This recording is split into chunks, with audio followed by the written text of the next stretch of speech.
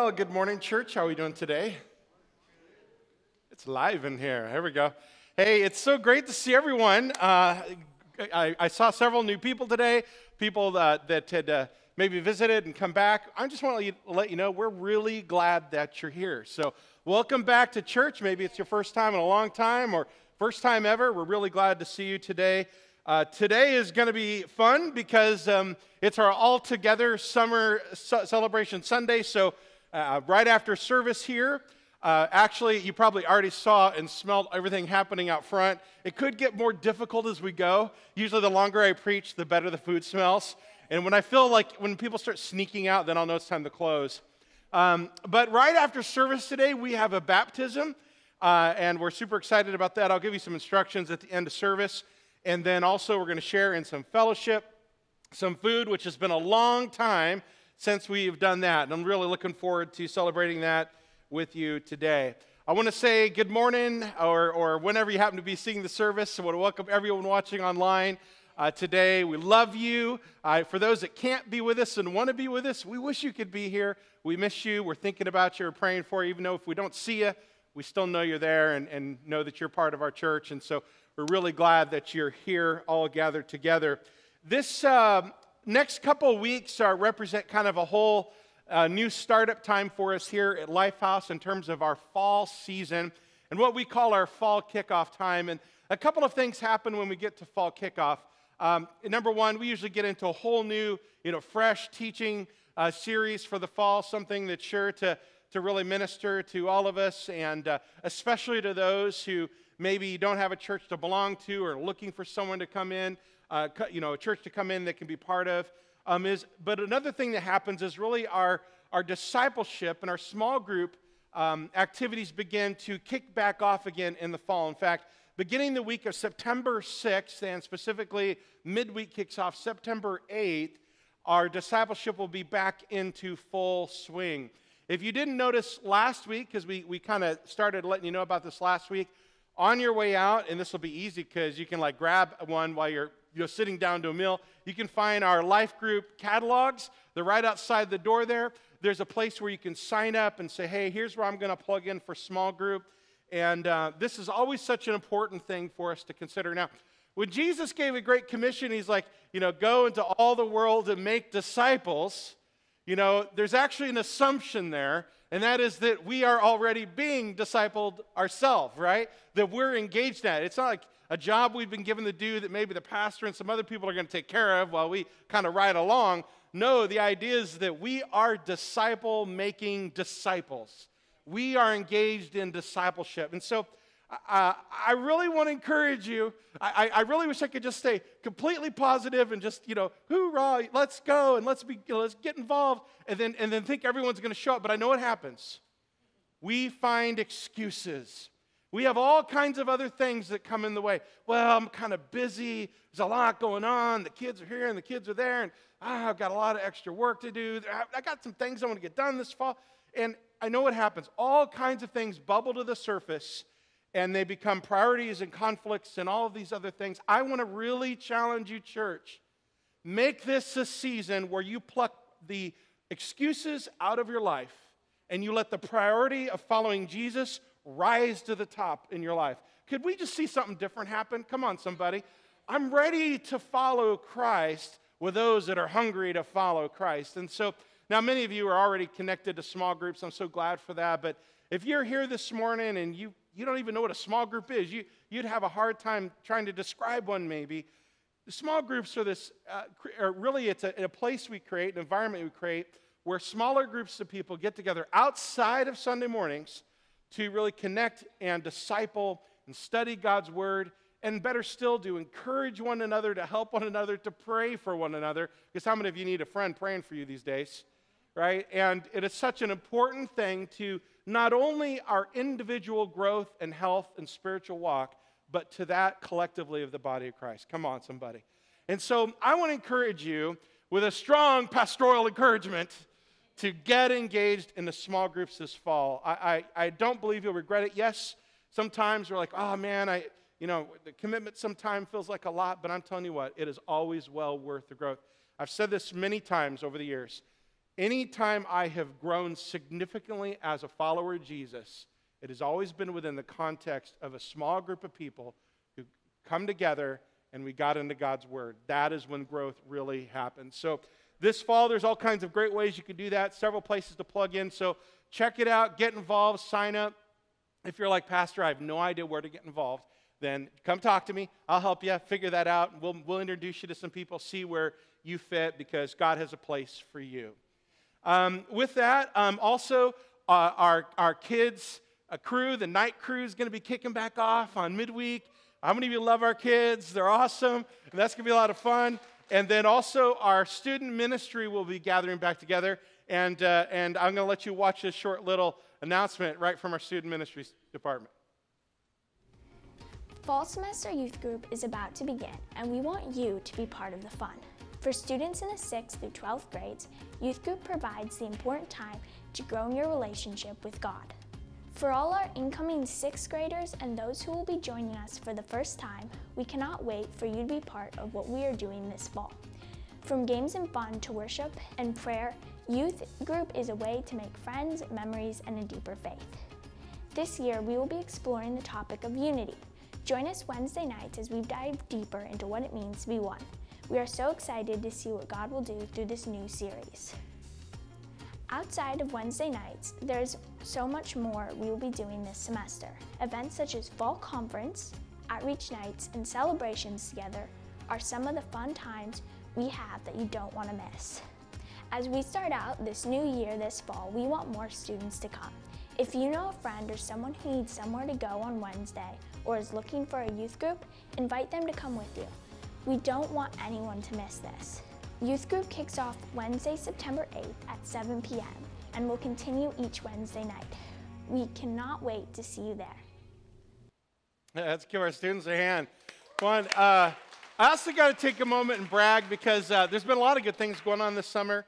One of those, Tori, is she in here? Oh, she's right back there, yeah. She led this summer an internship with some of our high school students for creative arts, and we actually over the summer, they actually came together every week, learned how to use some of the video editing software and some of the graphic design software used, and actually they've been involved in making the videos that we've had every week. That one was all students right there.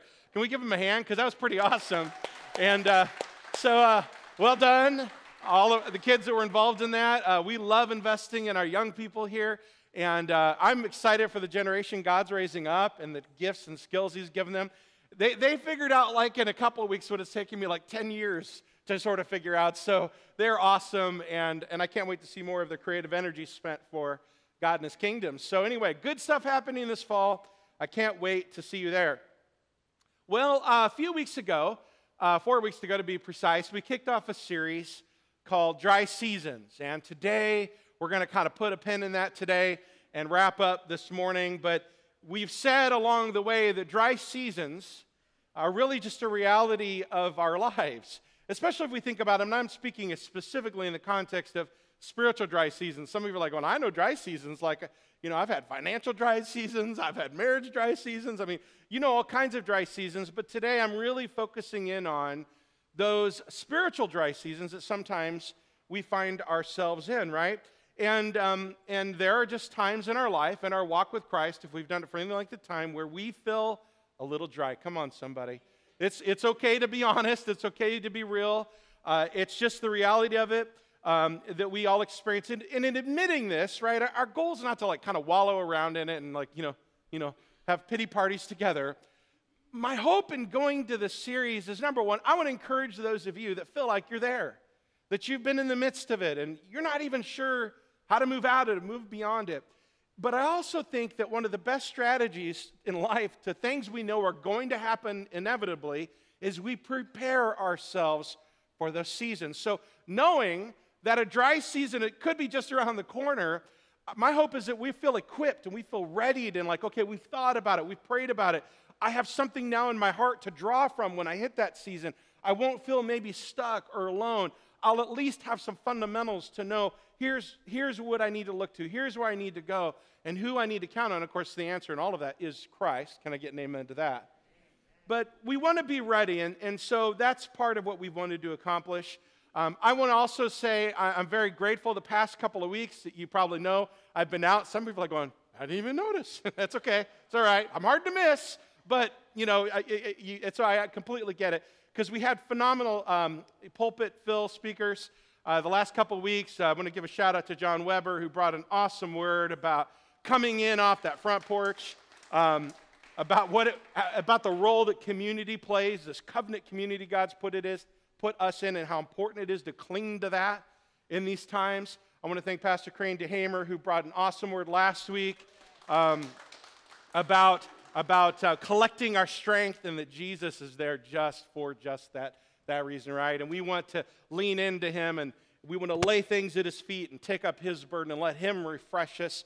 Such great words, and I'm so grateful that we had good encouragement while I was away. But today we're going to wrap up, and I want to kind of talk about this hope and truth that while we might find ourselves in these desert experiences of sort, there is something I want us to count on together, something I want to encourage you to look to, and it has to do with the nature and the very character of our God, and it's this right here. Our God is the God who brings rivers to deserts. Come on. Our God is a God, the kind of God who brings rivers to deserts. And that's what I want to talk about today. Again, dry seasons are to be expected. We've mentioned it every week, but I want to really make sure that we have it down. We need to expect. We need to be aware of. We need to be prepared for. Make ourselves ready for the dry seasons that will inevitably come to life. Christ nowhere promised that we would always feel him. He didn't promise the ground is always going to shake when we pray, or that every experience is going to feel like we're on top of the mountain. That promise was never made to us. Any preacher selling you that is selling you spiritual snake oil, right?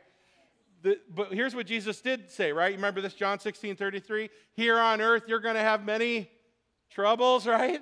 We're going to have that experience, but he has overcome the world. So we can take courage and trust in that. But we're going to have trouble. And there's times in our lives where it feels like all we need is a little spiritual Gatorade, right? Yeah, I'm doing pretty good. I'm in pretty good shape. Things are going pretty well. I just need a little something, right, to kind of move me into the second half of the game. We have those moments where we're like, well, that's all I feel like. I need a little spiritual Gatorade. But then there's other times we feel like we're the person who got lost in the desert for a week and has got to be hooked to an IV just to bring us back to life. I mean, there are those moments where we feel that we're that far gone. But I want to tell you this, and you might be here and you might feel that way right now, that when you find yourself in that situation, no spiritual Gatorade is going to fix you at all. What we need is something that I think we can bring out of our text this morning, and we're going to find that God is actually offering something greater than Gatorade. He is offering a steady stream of crystal clear, clean, spiritual rejuvenation right into our veins. That's what he wants to offer us, bringing us life that revives us. Now, how do we know that? Well, we know that because our God has left us a lot of insight into his character. He's given us his word. Through the experiences of his people in history, we get a good picture of his nature and how much he loves his kids, the extraordinary things that he has in mind for you and for me. And here's the crazy thing about our God, is that he has all these good things in mind for us, in store for us, even while we're off running the other direction. Even when we are being disobedient, even when we're far from him in a distant land, so to speak, he still has the best of intentions for you and I. And so we want to come to him because he's the source of all the life and refreshing and reviving that we need. So I want to share a passage here today that I think we can draw from, and then I want to give you some background and context to consider it more deeply. But if you have your Bibles with me, turn with me to Isaiah chapter 43, and I want to pick up actually in verse 18, and we'll take a couple of looks in Isaiah, but then I have several other passages I'm going to share. I hope the Bible reading that doesn't bother you. We're kind of big on that here, so hopefully you'll be okay with that. Take notes today. I'm going to share with you in just a little bit 5 things that we can do, or we should do, when we know or believe that we are in a dry season, and we're going to come to that in just a little bit. But Isaiah 43, verse 18 says this: But forget all that. It is nothing compared to what I am going to do.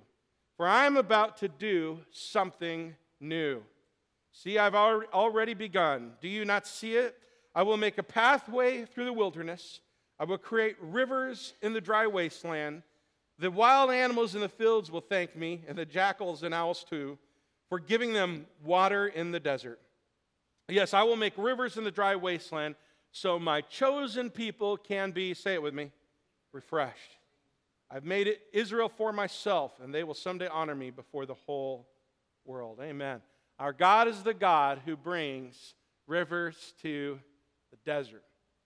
The text, I think, really is a fantastic encouragement from our God of the hope, renewal, and restoration that he brings. Now, I want to be clear, these words we just read were spoken to a specific people at a specific time in a specific place, and we don't ever want to lose sight of the context that is here. But again, I think what's so precious about this is it reveals the heart of his Father towards his kids, towards those he's in covenant relationship, those that he has claimed for his own, and we are his chosen people.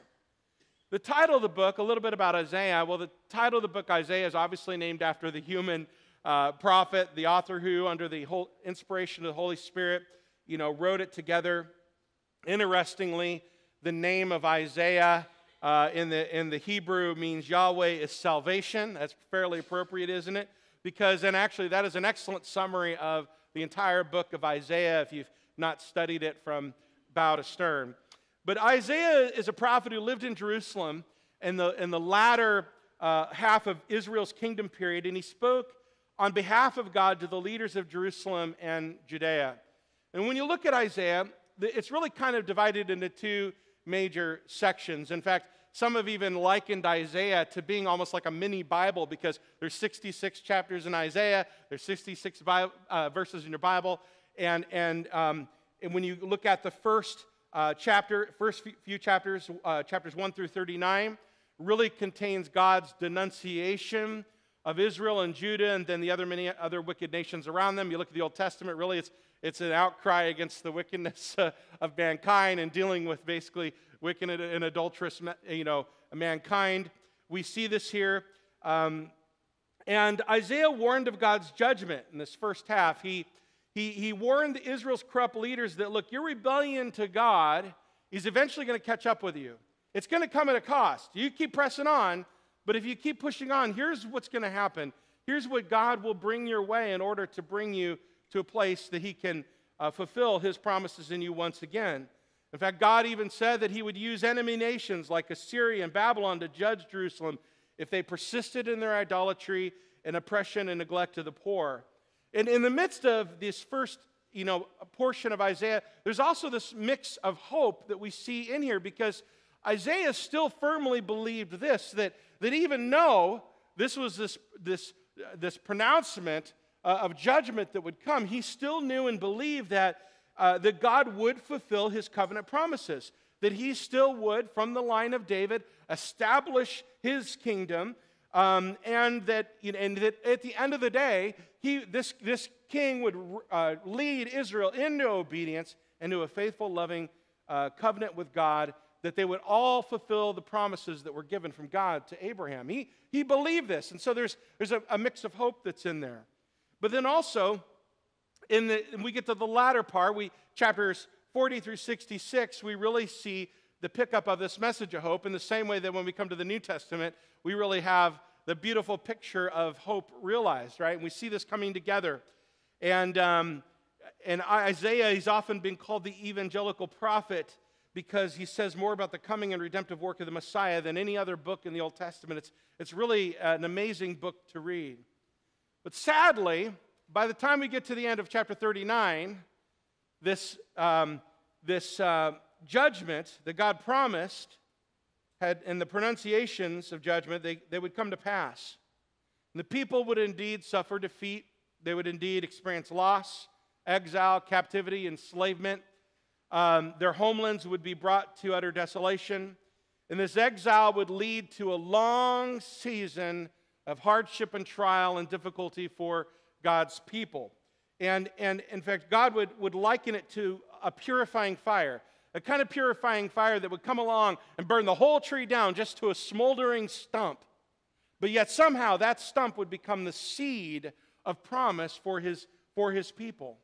And it's out of this, so this, by the time we get to about chapter 40, and as we lead into chapter 43, this whole season is coming to a close. And the nation of Israel has been sufficiently chastised for their many sins. And the tone is really shifting now to hope and freedom. And in chapter 43, which we opened with a moment ago, God reassures his nation of Israel that he is with them and that he will protect her as he draws her out of Babylonian captivity back to her home. But this won't be like the Exodus of the old days. It's going to be more epic than even the great deliverance we know about as they escaped from Pharaoh and his army in the Red Sea, and the sea swallows them up. It'll be even a more epic deliverance than that. And it's going to be a new thing, both literally and figuratively. Just look back at this Isaiah 43, again, verse 18 and 21. But forget all that. He's referencing, again, these great deliverances that they spoke of in the past. He says, it's nothing compared to what I'm going to do. For I'm about to do something new. See, I have already begun. Do you not see it? I'll make a pathway through the wilderness. I will create rivers in the dry wasteland. Commentator Jeffrey Grogan said that the God of the Exodus now asserts the wonderful freshness of his new act and prospect. He had made a way through the waters. Now he'll make a way through the desert. Water, formerly a barrier, will now be a blessing with God as its source. In fact, it's going to be, and what God spoke to his people, it's going to be such a great time. It's going to be such a refreshment, such a restoration, that in verse 20 he goes on to say, the wild animals in the field are going to thank me. It's going to be that good. The animals are going to be giving up praise. And the jackals and owls too, for giving them water in the desert. Yes, I'll make rivers in the dry wasteland so that my chosen people can be refreshed. And God's people had indeed endured one very long dry season. 70 years is a pretty good dry season. How many of you would agree, right? That's a long dry season. And keep that in perspective when we complain about the rough week we had, or the sermon didn't really land with us today. It was really dry. Worship didn't really hit the right note for me. I read my Bible. I don't remember anything about it today. No, 70 years is a long, dry season. Let's keep that in perspective. But we too, like these people of old, certainly can relate, at least in our own context, our own realities, a feeling at times of being beaten down or weary or frustrated in these certain seasons. And it might be because of our sin, maybe like God's people of old, maybe sin is the very thing that has taken us into a very dry and empty place. And if so, we need to deal with that. We're going to talk more about that in just a little bit. But because our God is who he is, no matter what the cause, and we do need to understand sometimes dry seasons just happen for all sorts of reasons. God may lead us into them. We may put ourselves in them. There's all kinds of things that go on. But no matter what the cause, we need to hold on to the fact that our God is the God of redemption and restoration. Come on. Some of you need encouragement in that today because you've been beat up. You've been beat down. Life has come at you pretty hard. You've taken some things. It's been dishing out.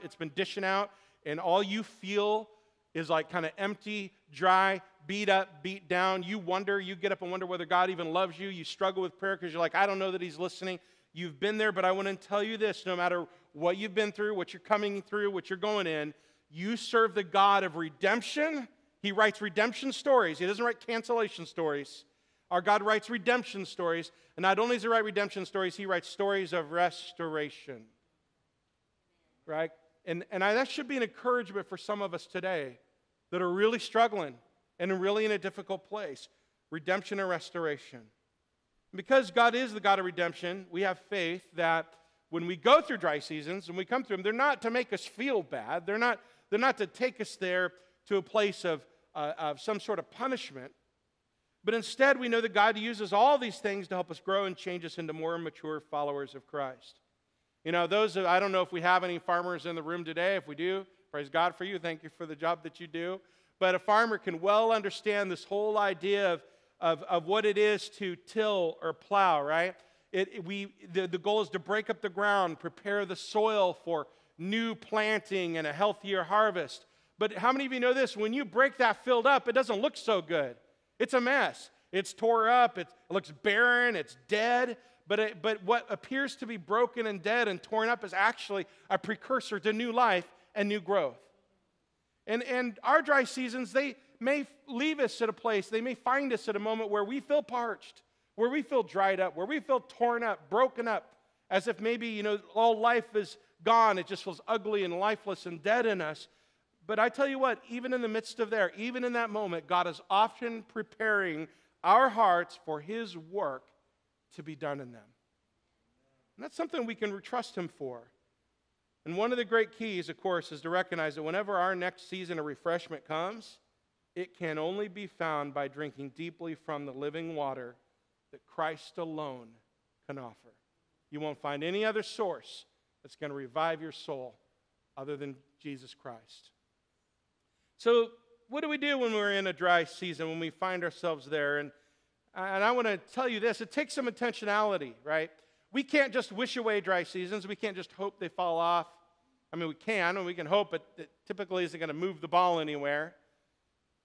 And we certainly don't want to fall away. Can I get a praise God for that? We don't want to die and have our faith just completely, fall away from us and we just wander away from the Lord and, seek other ways to feel alive again, right?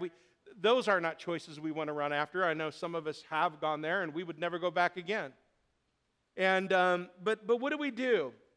So I want to give you 5 specific things that we can maybe look at or consider, build on in our lives if we're in a dry season. And the first I've already kind of really hinted to. And the first thing we really need to do is this. When you're in a dry season, fix your eyes on Jesus, not the season that you're in. I've given this analogy before, but when I think about that, I just think about, when you're downhill skiing, the last thing you want to do is worry about the tree on the left that you're going down the hill by. And you don't want to be thinking, I'm going to hit the tree. I'm going to hit the tree. I don't want to hit the tree. You hit the tree. That's what happens when you do that. I think the same thing is true. If all we want to be is consumed with our problem, consumed with the dry season we're in, and that's all we talk about, all we think about, it's almost like we just keep driving right back into it. So what we want to do is we want to fix our eyes on Jesus and not the dry season that we're in. And to change our focus. 2 Corinthians 4, verses 17 through 18, the Apostle Paul wrote this encouragement. He says, "For our present troubles are small and won't last very long, yet they produce for us a glory that vastly outweighs them and will last forever. So we don't look at the troubles we can see now. Rather, we fix our gaze on things that cannot be seen. For the things we see now will soon be gone, but the things we cannot see will last forever." So keep our focus on Christ and Christ alone. We also need to remember that we need to keep our eyes fixed on Him because the enemy has a plan for us in this dry season too. God is, wanting to spring up something new in us. God is wanting to revive us, restore us. But the enemy's thinking, one more punch and he's out of the match. The enemy's thinking, I'm going to kick him really hard and then we're just done. And the enemy wants nothing more than, in your moment of spiritual dryness, than to steal the very seed of faith from your heart, if he could do that. So we need to remember that we have an enemy. In fact, Paul talks extensively that there's a greater battle going on. Ephesians 6:12, he says, "For we're not fighting against flesh and blood enemies, but against evil rulers and authorities of the unseen world, against mighty powers in this dark world, against evil spirits in heavenly places." In other words, Paul's like, there's spiritual fireworks going on everywhere around us. You can't see it, but it's happening. And then sometimes the struggle we think is against people and stuff and situations is actually the enemy bringing war against us and bringing war against God's people in such a way as to defeat us if he could do that. So don't give in. Keep your eyes focused on Jesus. Don't get just fixated about your dry season and the problem you're facing and complaining about it and verbalizing it constantly. Fix your eyes on Jesus.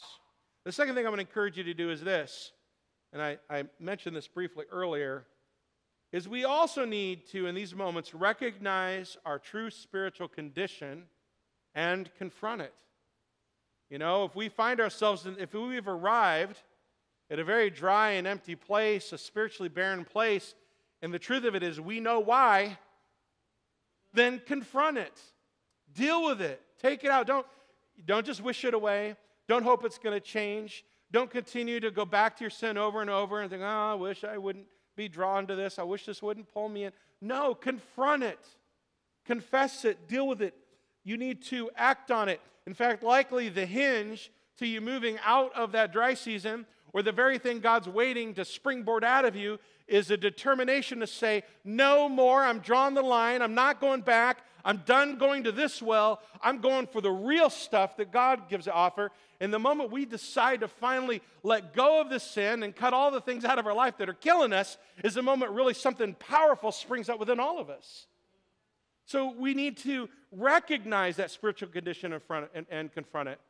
John wrote this in 1 John 1:9. He says, if we confess our sins to Him, He is faithful and just to forgive us our sins and to cleanse us from all wickedness.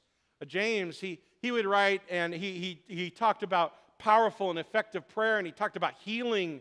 And in James chapter 5, verse 15, he said, confess your sins to each other and pray for each other so that you may be what? Healed. That we would be healed. Confession. We see God works in confession. When we confess, when we repent, then the floodgates of healing and restoration can begin to move in our hearts and lives as we begin to let go. But we have to confront it. So if we're in a dry season and we know we're spiritually dying on the inside, we need to say, you know what, Lord? And we need to say to a friend, we need to say to an elder, a leader, someone that loves us that's going to pray for us, I am struggling and I'm wrestling with sin and I'm dealing with just all sorts of terrible thoughts and issues. I want to confess that because I need the Lord to show up and change my heart. We confront it. We take it on, and then we pray and ask that God would heal us and restore us. We confess our sins to each other and pray for each other that we might be healed. So we recognize our spiritual condition and confront it. The third thing I'm going to give you is this, is we would seek the Lord fervently and worship the Lord passionately. What am I saying in this? When you're in a dry season, it's not the time to coast. You're going to feel like that. You're going to feel like, well, you know, kind of wheels up. We're just going to kind of move along here. You know, just a cruising speed. It's going to be fine. I don't know what else to do. No, it is not the time to let up. It's not the time to coast. It's not the time to shrink back.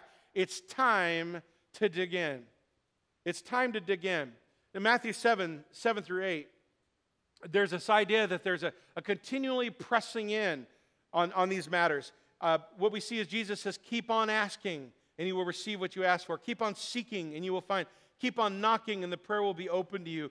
For everyone who asks, receive. Everyone who seeks finds. And to everyone who knocks, the door will be open. And obviously Jesus, he's teaching and talking about prayer, but there's an idea of pressing in.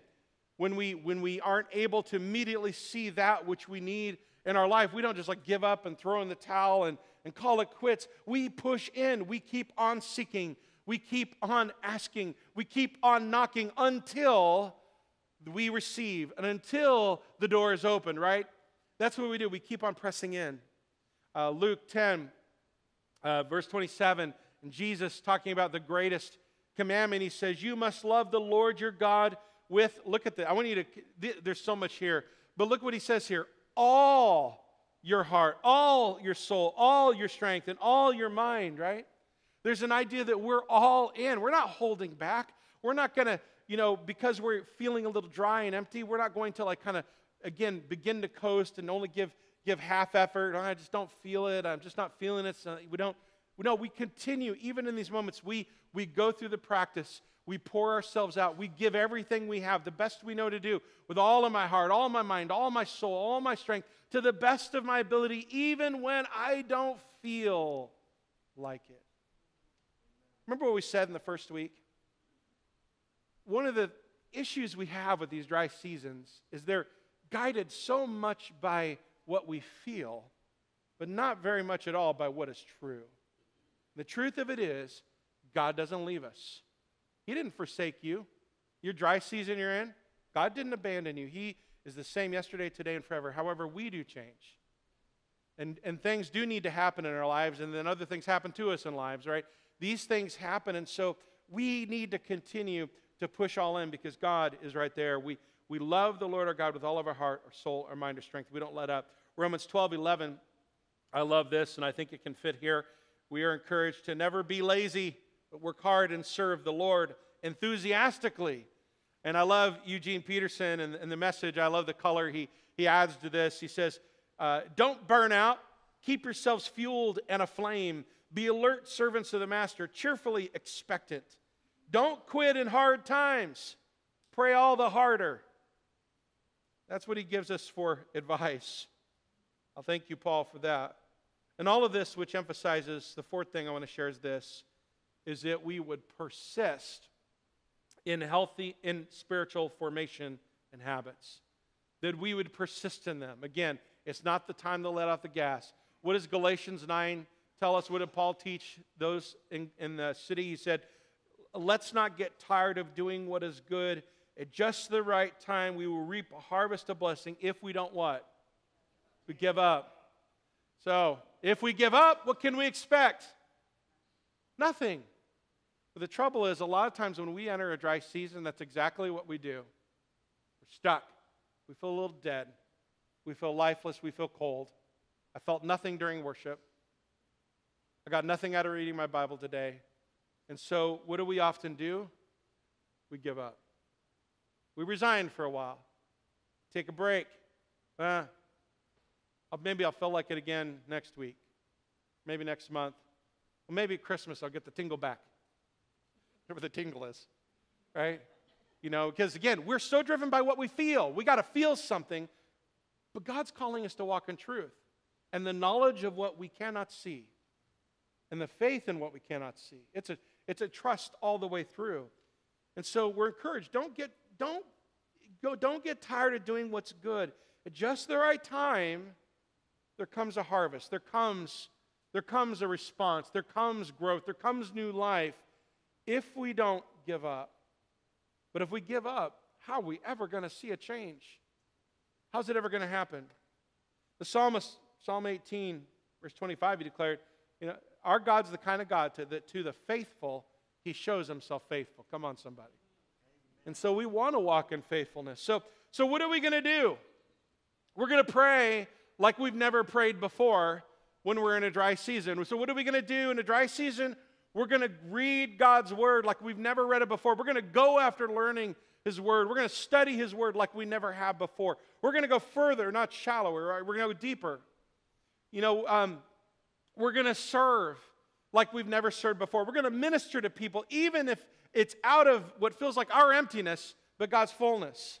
We're going to serve and we're going to give. We're going to be generous like never before. We're not going to, in a dry season, just close our hands and hold everything to ourselves and not allow God to bless others through us. We're going to allow ourselves to be used more by God in that situation. We're going to trust like we've never trusted before. We're going to work like we've never worked before. We're going to hope like we've never hoped before. We're going to worship like we've never worshiped before. And when it's time, we're going to Sabbath like we've never Sabbathed before.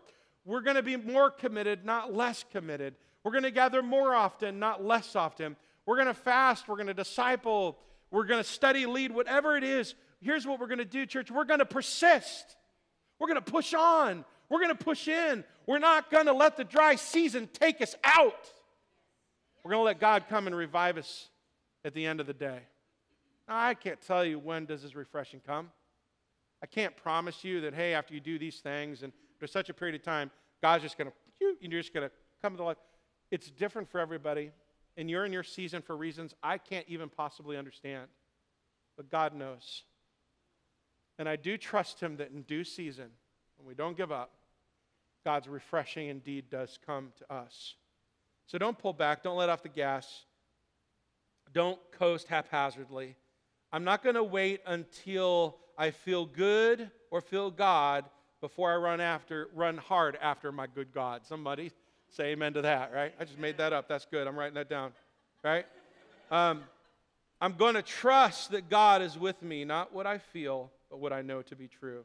And the fifth thing is this. Now I'm going to invite the worship team if you come back up. The fifth thing is this: pray for and expect supernatural provision. You're going to need it. You don't make it through desert experiences without the very sustenance that will keep you alive. But here's the promise: God provides. If he sends ravens to carry food to his beloved at moments and restore them by streams, he will bring you what you need to get through the season. It may feel like the bare necessity, but I do know this: God sustains those he loves. You will have what you need. So pray for and expect supernatural provision along the way. We can do that. Psalm 37:7 says this: be still in the presence of the Lord. And look at this: and wait patiently for him to act. Don't worry about evil people who prosper, or fret about their wicked schemes. Psalm 5:3 says, listen to my voice in the morning, Lord. Each morning I bring my request to you and wait, what does it say? Expectantly. We're going to wait expectantly.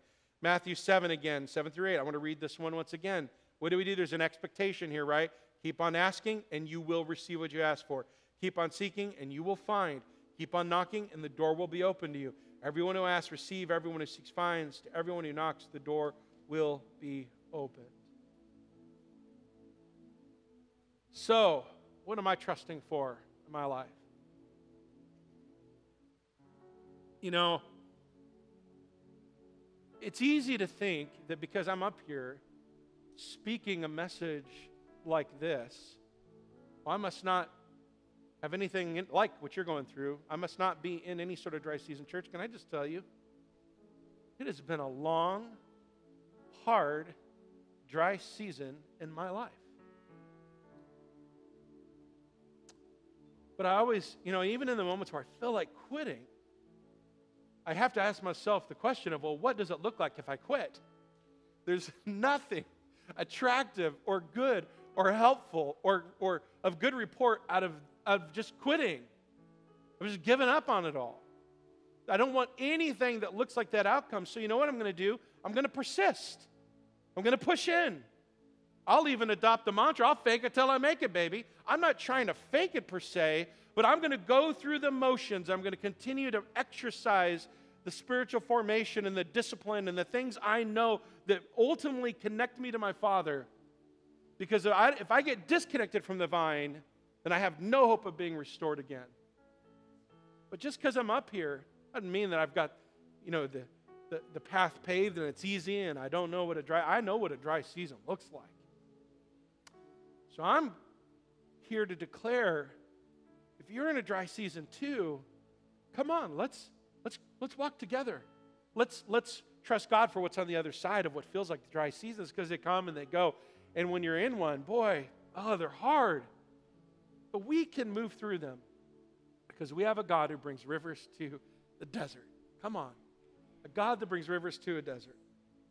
And we'll give him thanks when that water pours oh so freely into all areas of our lives. So, I know that last week there was a great response to the call to come and rest and lay things down. But today, I want to, as we wrap this series up, I want to invite you to come also again today.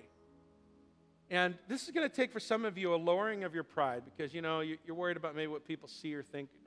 You need to stop worrying about what people think of you. And you need to start thinking about your relationship with the Father and what you would do for him, because he's done an awful lot for all of us. And today, my goal isn't to embarrass anyone or draw attention to anyone, but in a moment here, as we sing this song again, if you feel dry and empty, or maybe you're coming out of a season, or maybe you just want God to gird you up because, a season could come. Whatever is going on today, if you have a need that needs met, I want to invite you to come up front and just stand around. We call this the altar area. I know it's just like a stage and there's no altar-y thing looking here, but I've also found kneeling right here is a nice little altar. But I want to encourage you to come, and we're going to sing. We're going to proclaim what some of us feel, and that's, Lord, my cup is empty. Would you fill it to overflowing? And I'm believing that today God's going to begin to water some of your souls today. I think God's going to begin to bring refreshing and breakthrough, but will we persist? Will we push through to see it? So I'm going to invite everyone to stand to your feet today. And if you're home, I know that maybe you feel disconnected from this moment some way, but right there in your living room, I want to encourage you. Maybe you stand, maybe you turn around on the couch and make an altar for yourself there. But I want to encourage you to take a moment and allow God to speak to you today. First of all, if you're here and you'd say, Pastor, I don't even know if I'm a Christian, to be honest with you. I don't really know what it is to follow Christ. I've not really been connected to Him in a way that I think would be life-giving. And you'd say, Pastor, today I want to make a decision to really truly follow Jesus. I don't want to dabble anymore. I don't want to just test the water. I don't want to keep running back to the old things that used to fill me. I really want God's filling on my life. I really want His plans for me, His purposes for me, the life that only He can give. And you say, Pastor, today I want to start a relationship with Jesus, or I want to restart that relationship. I want to invite you to bow your heads right now at this time and close your eyes. And if you're in the room today and say, Pastor, that's me, I want to pick back up on my journey of following Jesus, or I want to get started today. Would you just lift your hand right up where you're at? Because I want to pray for you if that's anyone today. Thank you, thank you, thank you. I want to pray for you, and I want to pray for all of us. But Lord, right now, I just want to thank you for those who would say, I want you, Lord. I want you, Jesus. I want to be your follower. I want to be your son. I want to be your daughter. I want to know what it is to be in a loving relationship with a God who wants to refresh my life.